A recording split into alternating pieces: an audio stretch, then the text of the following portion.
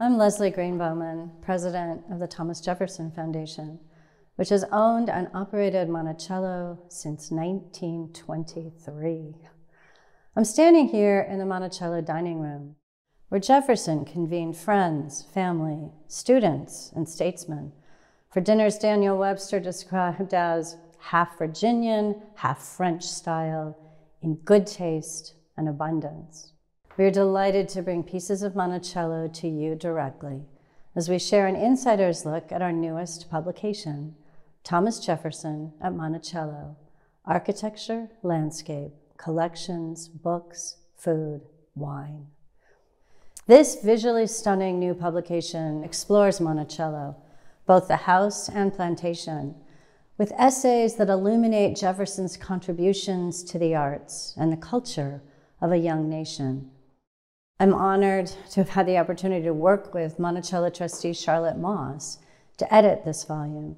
It features thoughtful essays from leaders in their respective fields, including Annette Gordon-Reed, Carla Hayden, Jay McInerney, John Meacham, Xavier Salomon, Gil Schaefer, Alice Waters, and Thomas Woltz. These contributions are paired with exquisite images by renowned art photographer Miguel Flores-Vianna, who captures Monticello in beautiful and thought-provoking photographs.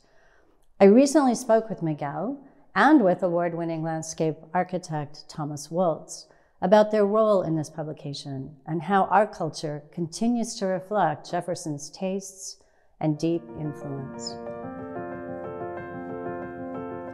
It's my great pleasure to be having a conversation with a world-renowned art photographer, Miguel Flores-Vianna. Miguel is joining us from London. Hi, Miguel. Hi, Leslie. How are you? Beside me is the book that his genius has helped us produce here at Monticello. The title of the book is Thomas Jefferson at Monticello: Architecture, Landscape, Collections, Books, Food, Wine. And it was a labor of love for everyone involved. Miguel, tell us a little bit about your love affair with Monticello, which ultimately led to this publication.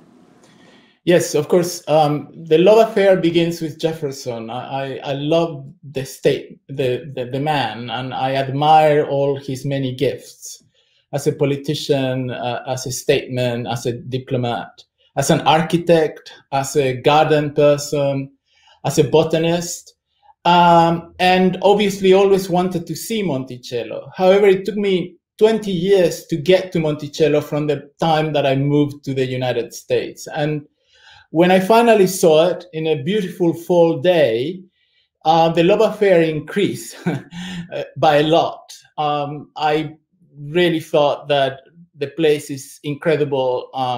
What he created for himself, that world that he created for himself, was totally mesmerizing to me. And I came back to Europe very much not only impressed, because I had already been impressed, but really sort of thinking of what one could do with Monticello in order to continue to promote what he did in that place.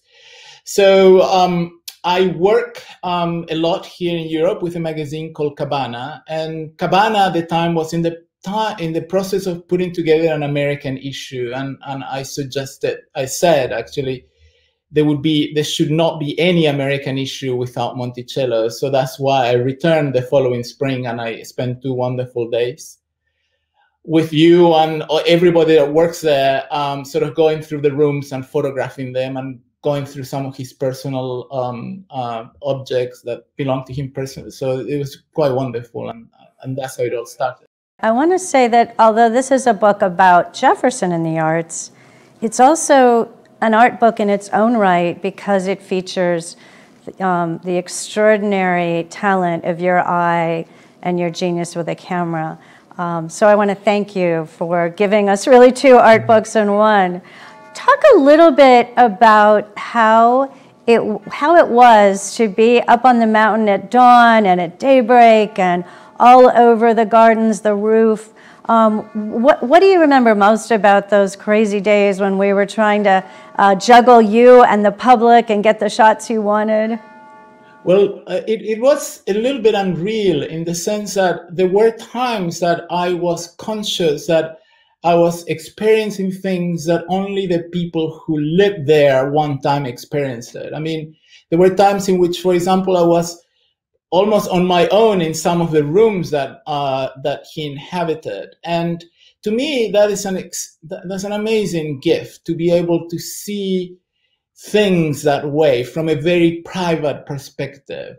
I want to come back to the love affair you had for Monticello in your work, because it really was the wellspring, the inspiration for this book. When we thought about doing a new book with Rizzoli on Monticello and Jefferson's contributions to the arts, and when you agreed to provide the photography, that really was the moment when we realized we needed your peers in these other fields to provide the text, that only those who were equal to your status in each of these fields could hold their own with a book with such beautiful artistry. So it really has been a love affair for everybody involved, and it was a joy to go to the contributors and ask them if they would write about what Jefferson's contributions in a given field meant to them and their work, and you did that visually. You know, we were just so amazed and enthralled with some of the beautiful detail shots. You opened eyes to Monticello. Visitors walk by some of these things every day and never see them the way you brought them to life in the book. Thinking about things like that wonderful bonnet of Jefferson's daughter, or his personal implements, the music. Talk a little bit about how you would go into a room and what would govern your eye and your selections. Well, it's twofold. On the one hand, you walk into a room and you sort of individualize certain things that you believe may be important to the room. Either a piece of furniture or something on the wall. But what in the end guides me the most is atmosphere. And this is what I try to sort of recreate in the images, try to capture in the images, which is the atmosphere that certain rooms have. And you know, it's not easy sometimes when you go to historical places, because the person who may have lived there has been gone for a long time. And yet in Monticello, in those early hours of the morning or at the end of the afternoon, you can still capture that. Sort of the man is still somehow floating around. And I don't know if it is I don't know what it is. It's the chemistry of everything. It's the people that work there. It's his voice and his message that comes so strong when it comes to rooms are still there. And I think I don't know if I capture that properly, but I try to do my best.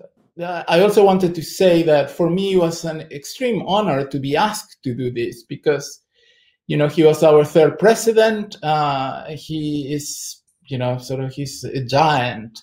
And to be able to sort of walk behind his footsteps with my camera was an extreme honor and an immense pleasure.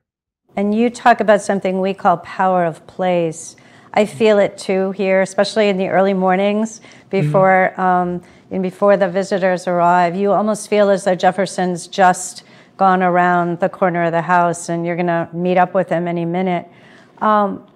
You brought that power of place to these photographs that you took. One of the details that you shot that I find so compelling is a detail about the other inhabitants of Monticello. So Jefferson, of course, lives here with his family in the manor house, but there are at any one moment 130, 140 human beings that are enslaved by him, who are making Monticello possible. And one of those shots, and I just would love to have you tell me what it was like to take that shot, is a brick with the fingerprints of a child, an enslaved child, who was helping to make the bricks for the house. It's very powerful, and it's almost like it's almost like the stroke of a painter. You know, I mean,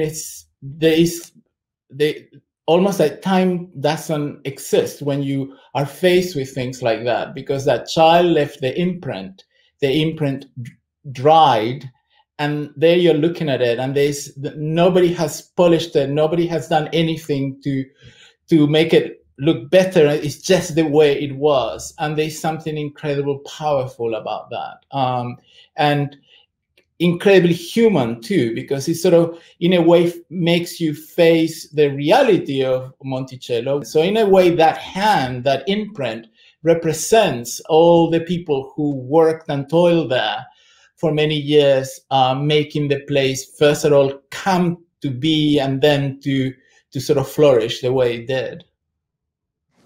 That's right. They are responsible for the beauty of Monticello. Jefferson designed it, he conceived it, but without his enslaved carpenters, without the enslaved gardeners, without the enslaved chefs, without the assistance of this enormous number of people, Monticello wouldn't exist, nor would he have had the time to conceive of all these things that he did in his lifetime. Annette Gordon-Reed, in her introduction, talks about the fact that when, with the help of enslaved people, he could accomplish so much more.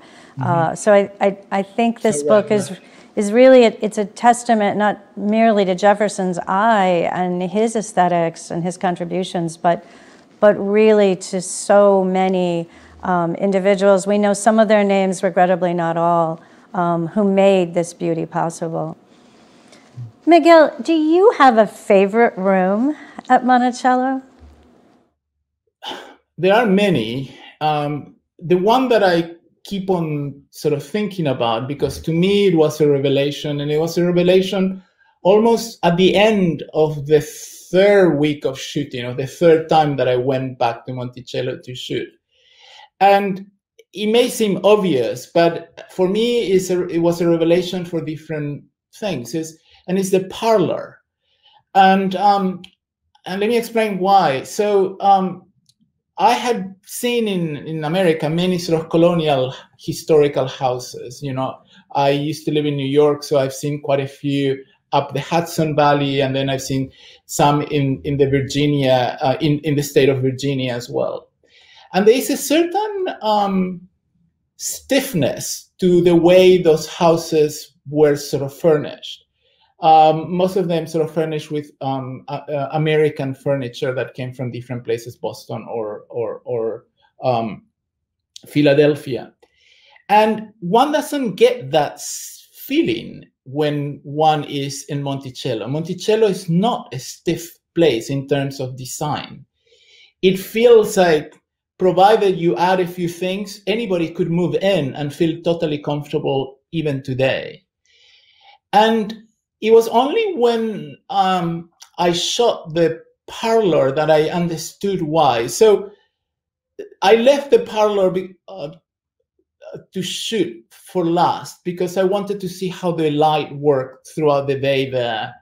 And while shooting it, I realized, or I think this is my explanation, why the house does not feel stiff. And it is because because at the time he furnishes that room with things that had come from France, from the United States, and even something that was designed using a Mexican chair as an inspiration. So there's a certain sort of organicity. This is quite organic in a way. It's a grand room, but it's quite organic and it's quite relaxed. And if I may say so, it's almost like that you could say that Jefferson was, in a way, a little bit of a bohemian in the way he put those rooms together. So he was a sort of bohemian ahead of his time. So the house doesn't feel stiff. The house feels completely relaxed to me, and it seems like a little cabinet of curiosities, room after room. And I guess that's the reason to me why the parlor is interesting, because to me the parlor in a way encapsulates that whole philosophy that he sort of displayed throughout all the rooms in the house. So you were working with the light, which is always challenging. You were working in a house that never closes. You were working odd hours to capture the rooms without our visitors. And you shot hundreds of pictures in very few days. I think you came 3 times, and each time only for about 4 days. And in order for the book to have, I think, the almost 100 images it does, I can only imagine there were at least 400 or 500 images that you shot, because I remember looking through them all, and we were, so excited about which ones to choose. And then what made it so incredibly spectacular is the way in which you assembled these images as a walk through the house. And it was, again, you were giving the visitor your sense of love as you came through these rooms. I remember you in the hall particularly, and the light coming through, and the antlers, as you said, and the map, and then the antique sculpture of Ariadne all coming together in that beautiful light. Yeah, to me, besides taking the picture, sometimes because I have been a magazine editor, I often try to think of what would make whoever is looking at those pages understand what they're looking at, because it's very easy to just make amazing pictures, but you should help the reader see where he is or where he's going. So I tried to think that way, that it was sort of the book should somehow have the feel of someone who goes through the house for the first time, seeing room after room. And I think we sort of follow the tour of Monticello, because from the entrance hall you go to his library, and then to his study, and then the bedroom. And the other thing that I have to say that for me was an incredible revelation is that I knew that you were going to have essays, and I remember going for the 3rd time, and I remember we met for dinner before I started shooting that 3rd sort of week that I was there, and I was amazed at the essays because they were so beautiful and so well informed, and when the book came together, it's the first time I've done a book that is just not only images. I love the fact that how the essay and the images have sort of, in a way, sort of now intertwined and created one single voice. And to be honest, now I think I want to do books like that, to get someone to write, amazing text, and you illustrate it. Because it was really, for me, it was a discovery, and I have to say that I loved it. It's really great. I think that the people at Rizzoli were so helpful in sort of making me understand how things work when you work that way. I was just used to books where you have like one image per page, and you say, well, no, sometimes we're going to have different things. But I think it worked out, and I think it looks. If I may say so, I think the book turned out quite okay. Oh my goodness, it's so much more than okay. Miguel, is there anything you'd like me to ask you that I haven't, or that you'd like to talk about? All projects like this are a collaboration, but you guys gave me access to everything. It was unbelievable to be able to go to those rooms. I'm going to use the word storage, but that sounds too sacrilegious. And to say, look around and say, what is that? And they would tell me exactly what it is and what is that. And then to be able to select those things and bring them to photograph them in the same way that how you got that beautiful tombstone out of an exhibition in Richmond. It was really amazing. It was because you guys gave it your all, sort of thing, and it was a very satisfying experience, and I'm glad you guys are happy with the book, and I'm glad the other authors are happy, and for me it's a real honor. And on top of that, it's just the most beautiful place. Well, thank you, Miguel. I think it's the most beautiful art book ever done on Monticello, and I'm honored to have my name associated with it. And one of the greatest pleasures of all was just getting to know you and getting to see the genius of your work. Miguel Flores-Vianna, thank you so much. Thank you, Leslie. Thank you to everybody at Monticello, and I hope to be back there sometime soon. Thank you.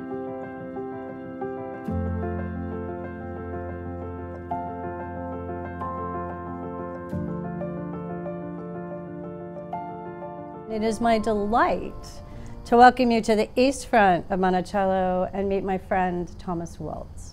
Hello, Leslie. How are you? I'm great. It's wonderful to be here with you. So you have been part of just this extraordinary venture where we asked luminaries like you in different fields in which Thomas Jefferson excelled to talk about Jefferson and his influence collectively on the arts. And we're thrilled the book has come out, and I can't thank you enough for writing on landscape.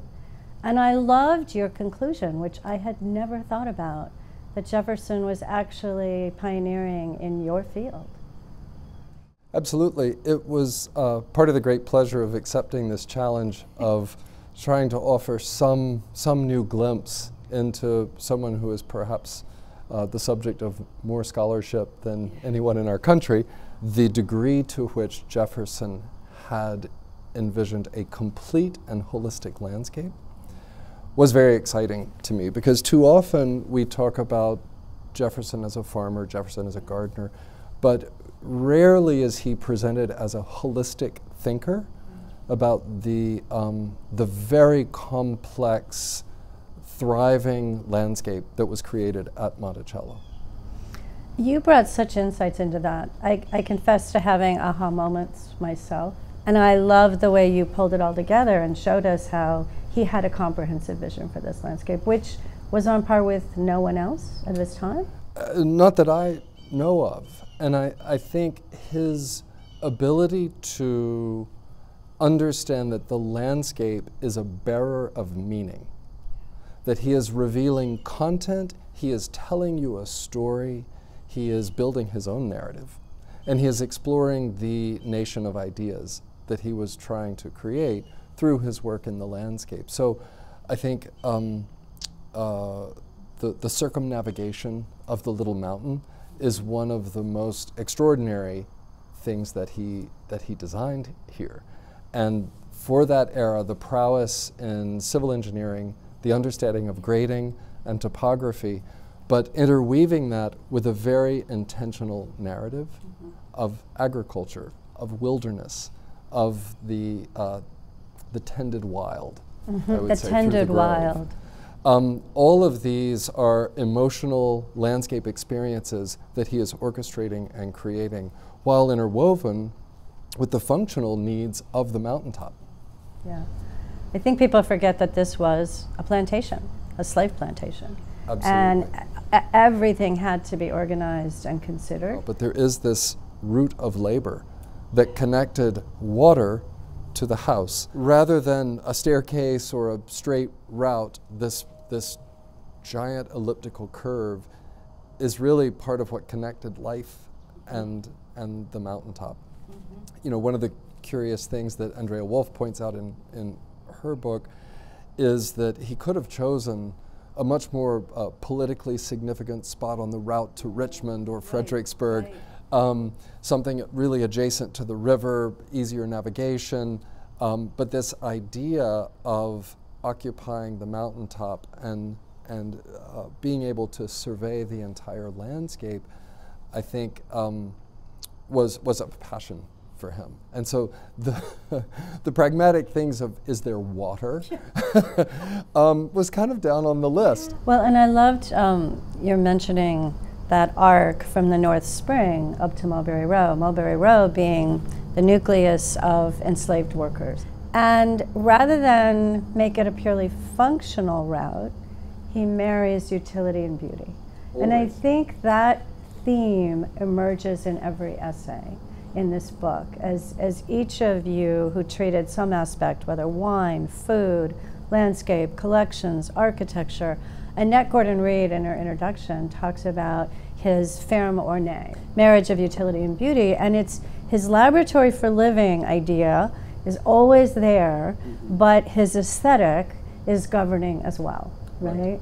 And then she talks about something that we must never forget, and I think it's easier and easier for audiences to grapple with it here, which is that the reason he had the time to do all that and think all that, he had at his bidding at any time 130, 140 human beings who, with animal labor assisting, made this mountain flat, right? Could cut those roads, could bring the water. And as we talk about bringing greater visibility to the lives, the daily lives of the enslaved people that allowed Monticello to exist. Exactly. I think something like this route of labor becomes a very interesting, potentially future restoration project that can tell that story. And I think that authenticity in the landscape is something very important in today's world to connect people to allow people to hold hands briefly with history by standing in and on the authentic places of labor, to just for one moment create a deeper empathy. That connection. That connection. It's essential to not gloss over these landscapes. If we can increase the sense of connectivity between people, culture, and nature, we become stewards not just of ecologies, we become stewards of truer human stories because we understand them. We have touched a place where we know someone else's life unfolded. That touches us today. Absolutely. Tended wild. So I want to pull those words to something you said in your essay, where you drew the parallel between Jefferson's push and pull with wild nature, and my words, not yours, taming it, forming it, shaping it to his vision. And you compared that a bit to what was happening in the colonies as they're shaping self-government and the transition and the tension between anarchy, essentially, and a structured civilization, right? You want to talk a little bit about that? Well, yes. Democracy is messy business. Yeah. And so is the landscape. Yeah. And we do have these innate and natural tendencies that might veer towards the chaotic, towards the selfish, the individualistic. And I think those moments when we see ourselves as essential parts of a thriving ecosystem, a healthy ecosystem, is when we become our best selves as citizens. And the landscape has so many parallels to that. We know more and more all the time about the interconnectivity of plants through mycorrhizal fungi, through hyphae in the ground, the incredible networks that sustain a rich and diverse landscape that ultimately sustain our lives. And so seeing elements of the landscape as part of a whole, I think is very important. An important parallel to how we see ourselves as citizens. It takes some self-sacrifice to participate in a democracy if you're doing it right. We can't all be little tiny emperors. Yeah. And so that more holistic view, I think, is a very healthy approach. As far as the approach to this landscape, there was a deep respect for nature, but also a very aggressive boldness to something like removing a mountaintop. I would not advocate doing that again. Personally, don't think that's the best idea, but it did reveal this magnificent place. Jefferson called Palladio's books his Bible. Maybe no one more than you, in the book at least, understands firsthand Jefferson's love affair with Palladio and Renaissance architecture. You have multiple degrees from the University of Virginia, a master's in architecture, a master's in landscape architecture. You studied in Vicenza. You lived 5 years in that area studying really the wellspring of what Jefferson was doing here. And I think it bears reminding everyone that this house that's so familiar to us on the Nickel was, in Jefferson's words, the curiosity of the neighborhood. No house had ever looked like this at that time, not even in the more urban areas, right? So do you want to talk a little bit about your kindred understanding of this man's love of Italian Renaissance architecture? Yeah, I found the audacity of Palladio such an interesting counterpoint to the Baroque and to the more emotional. There was suddenly this rational architecture rooted in the geometries that structure nature, the human body, these ideal proportions, the golden ratio, the golden mean, all of these things that Palladio was building his buildings on, and they carried meaning. There was an idea being conveyed through the architecture. Palladio's great innovation was taking the temple front, reserved for religious buildings, and applying it to a working agricultural building, and saying, this is villeggiatura, this is the improvement of the human soul through contact with productive agriculture. So thinking about the axial relationships of Monticello to the east, to Richmond, to the sea view, as it's come to be known from his bedroom that we're looking out at here, to Montalto, this quite pyramidal mountain just off the portico, to the view to the university that Jefferson was creating. Like in the Palladian rural villas, there were often these connections to a mountain in the distance, to the grid of the productive fields, and there was this blurring of the line of the pleasure garden to the productive garden, and I think that's what we see everywhere. And when we look to Monalto, which is the higher mountain that actually is in the same very, very ancient mountain range on which Monticello is sited, Monalto is Jefferson's high mountain that overlooks his little mountain, Monticello, and he buys it before he's even finished Monticello 1. And I think most of our readers probably know there's Monticello 1 and Monticello 2. His life was changed by 5 years in Paris. He comes back, obviously, and changes Monticello, just as probably your views on architecture changed after 5 years in Italy, right? Correct. But he writes to his neighbor who owns Monalto, I want to buy as much of your mountain as can be seen from mine, and 100 yards 100 yards more, right. And isn't this the first viewshed protection? At least we know of in America, Yes. certainly on the part of a founder. So he clearly, you don't buy a mountain for more fertile fields. Correct. But it is on the axis, right? Right. You're talking about how he's ordering and shaping and composing his vision for the world that he's developing. Talk a little bit about Monalto and what he wanted to do up there. Well, yeah, he had some, like all of us, we travel and we want to find ways to incorporate these marvels that we see in the outside world into our daily lives. And sometimes they can be naive, sometimes they're brilliant and spectacular. This fantasy of a cascade coming down that would be visible from the west portico, there would be this cascade of water down Montalto, which has no springs or natural flow of water. Boss, we got a problem. I was like, well, a little bit of a problem, but I think reality stepped in, and looking out to this spectacular landform must have been a satisfying thing. Maybe more in terms of the Palladian ideal of connecting viscerally to the forms of the earth. He never got the water course because there was no water, but the willow walk.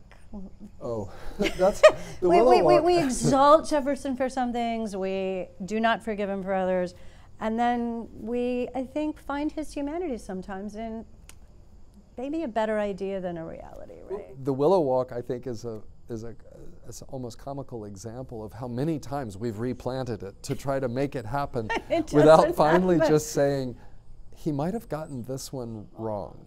But your point about historical accuracy is something that, you know, the bulk of, that I think about all the time. Yeah. The bulk of our practice is public landscapes. Listen to the gong. Oh, it's so nice.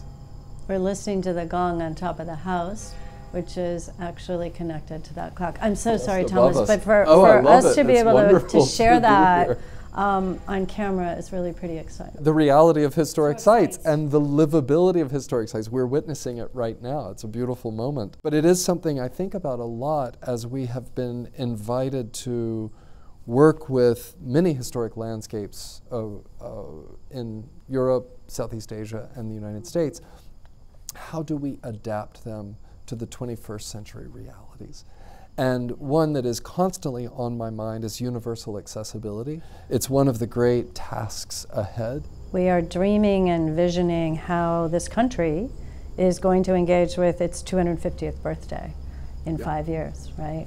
And so, you know, being a UNESCO World Heritage Site and the home of the man who gave this country and 160 countries around the world some part of their founding vision words, we think about that and we think about how those words have been interpreted.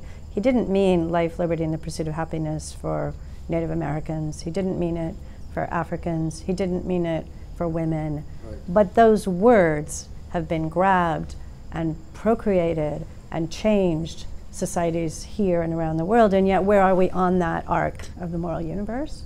And so as we think about the 250th, we're very strongly focused on how we make those words matter more and make more sense here, even as we talk about the rest of the country. We hope that what happens at Monticello and the experience here and the tension we hold between slavery and freedom, we hope what we offer here in holding hands with history will drive conversations and visions on every citizen's part for the country that we still have not become, but we could be.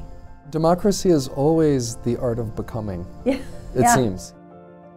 Thank Great you for to having see you, me. Thomas. Wonderful to see you.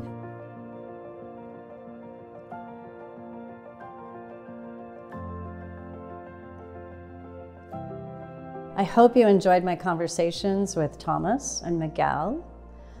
My thanks to them and to all our contributors for helping produce this latest volume on Jefferson and his world. As you begin thinking about your holiday shopping, this book is available at the Monticello shop, and it will make a lovely addition to any coffee table, nightstand, or bookshelf. As I stand here in this dining room that was once filled with friendship and laughter, I am reminded of Jefferson's whimsical invitation to his friend, Richard Peters, in 1791.